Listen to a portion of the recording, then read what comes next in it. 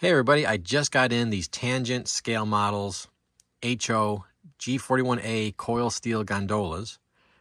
And I know she can't see with the glare, but I got a Conrail with hoods and without hood, Norfolk Southern. And I got the coils to go with the open car. And also in the box was a tangent sticker. Seems like stickers become very popular in trains. Should I get my track stickers made? And they give you a little card here showing you some of the new stuff. I always love the Illinois Central Gulf paint scheme, that orange with that rail eye. I don't collect Illinois Central, but ever since I was a kid, I always thought that was a cool paint scheme. And then here's a bunch of their other offerings. I mean, Tangent does a very good job. People go crazy for scale trains, but Tangent is right up there, in my opinion. So here's the coils. There's the Norfolk Southern open coil car. And then we have the Conrail with the hoods. And I'll take these out and I'll show them to you. So here we have them out of the package. In the package, you just have the plastic hard shell packing with soft plastic wrap. There's no diagrams or anything inside that show the parts or anything like that. And you do get four spare roller bearing caps, because these cars, both of them, have the turning bearing caps. Very nice. Let me get these out of the way. So first up, let's look at the Conrail. Let's zoom in on that. You can see all the quality print, the end detail.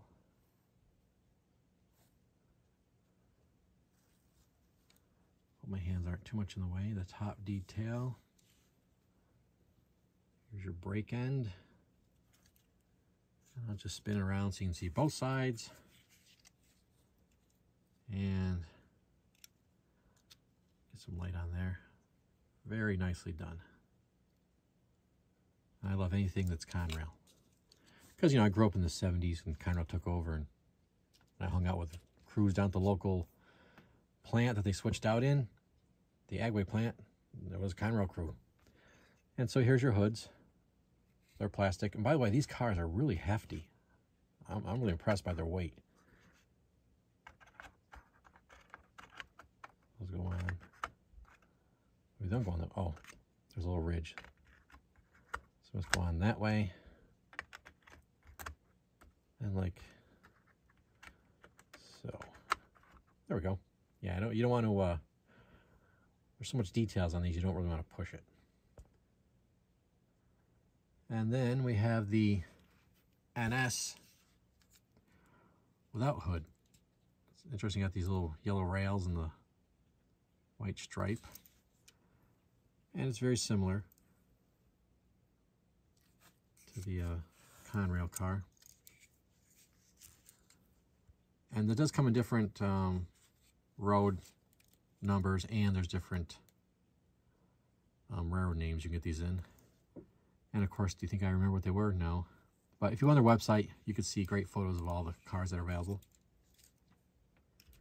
And then we have the coil, the steel coil loads. These are not weighted, they're just plastic.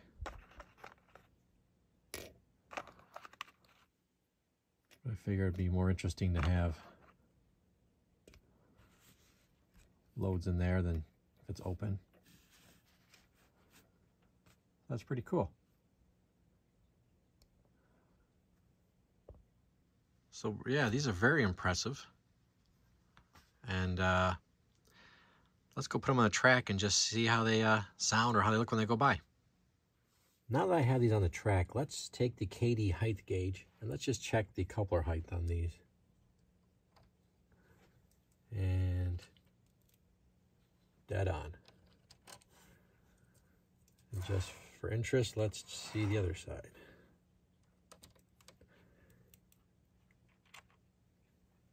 That's pretty darn good. All right.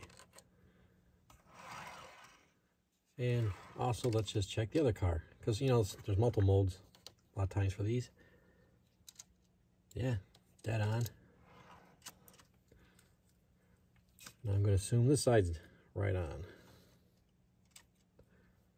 Yep, beautiful. All right, now that they're on here, you can see the bearings are spinning.